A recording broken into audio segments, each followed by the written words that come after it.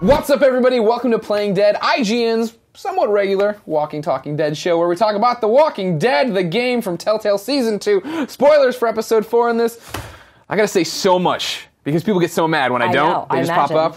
This is Christine Lakin. Hey, Christine Lakin. Hello, everyone. Hi. You're Jane. I'm Jane. You are the breakout star of Episode 4. How does that feel? It feels really cool, actually. Yeah. I mean, you know, I'm such a Walking Dead fan. Yeah. I've been a big fan of the TV show for a while now and watched every episode. Can't wait for the next season with bated breath.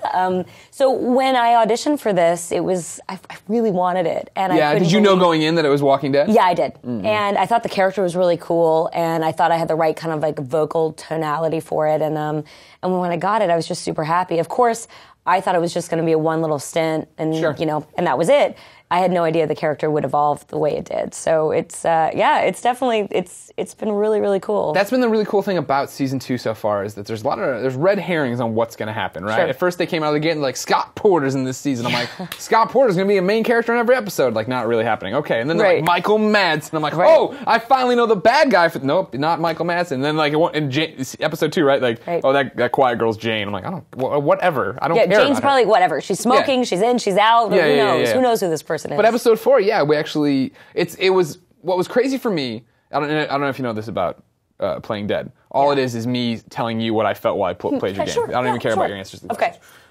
When I'm playing it, right, and Jane pops up, Jane is the voice of reason. You know, like when you sit there and you make these choices in the game, you're always like, well, I want to, no, screw this person. I need to survive. It's about Clementine. But when she pops up, she's like, Kenny, we can't be rolling with Kenny. I'm like, oh, but I love Kenny. Yeah. Like, you're right, but don't say that to me. Right. How much do they give you when you get the part to say like what Jane is and who she is? The first session was definitely more, as you get into a character, obviously, you get to know this character more and more, and so it becomes a little easier. The first session is very hands-on, of course, because they want to make sure that they're giving you the right direction for you to give the right performance, right? Yeah. But what was interesting about it is Jane was much more hard-assed in the very beginning. And more hard-assed. Yeah. She's pretty hard-assed right now. I know, but especially in like even what I did in the first interview, the audition. Yeah. And I think because I don't know, either people started to gravitate towards her, they didn't want to alienate her quite as much. Sure. And in some ways, I think they not softened her, but made her more like an ally for Clementine. Sure. And showing Clementine the ropes versus being like, you're such an annoying little kid, like just do this already, you know? And I think that's been a really interesting relationship between the two of them. Because you see this like big sister figure. And we know that Jane has had, trauma in the past with her sister. And we really see her kind of like try to do it better this time. Right. At first, she's trying to keep Clem at an arm's length because you don't want to love someone too much because there's a good chance they'll get killed. Yeah, we know that. I mean, that's the way things happen. We all know that.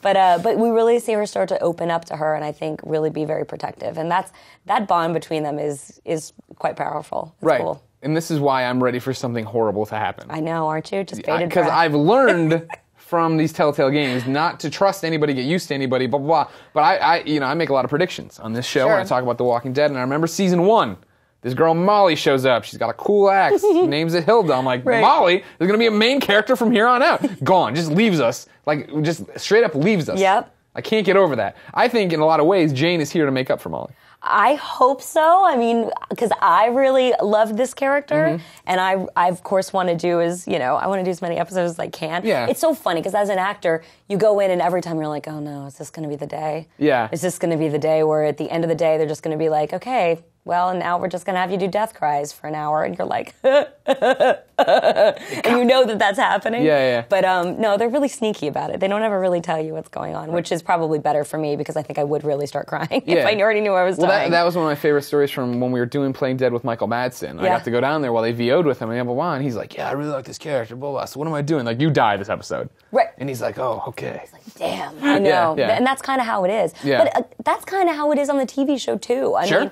people talk about that when they, like, get the script and it comes down and they're like, so listen, we got to talk. Yeah. You know what I mean? And that's the genius of the show, is that people kill their babies all the time, literally. No, and that's kind of like, I mean, I've seen some of my favorite characters die on the show, and I'm like, no!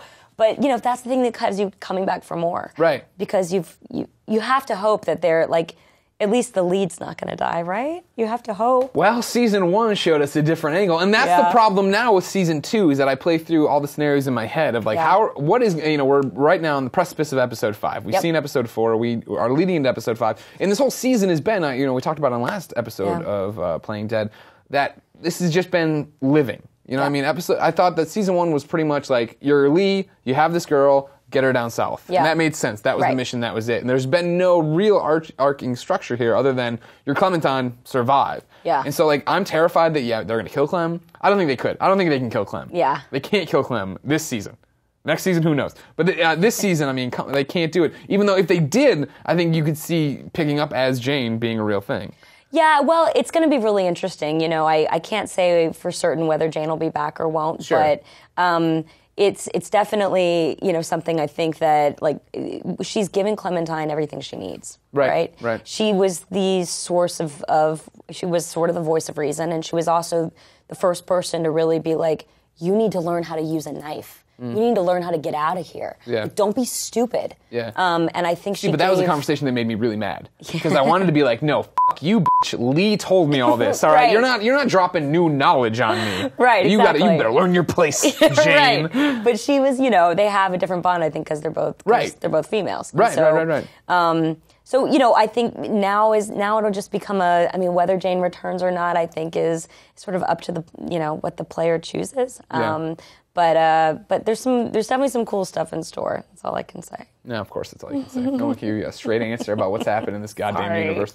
The next question then would be, were you prepared? You talk about you being a fan of The Walking Dead. Were you prepared for the reaction of the fans of the game? No, not at all.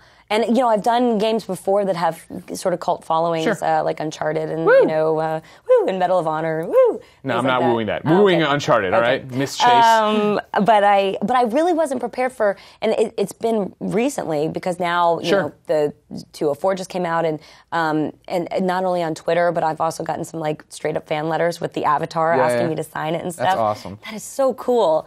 And it's really been great. People really seem to gravitate towards her, and are kind of excited to find out that I voiced her. And like I said, I love doing her. I love who this girl is. I love her backstory. I love that she's a bit broken and sort of a loner. And I really understand what that world sort of is. So it's weird as an actor. I was talking to you about this before.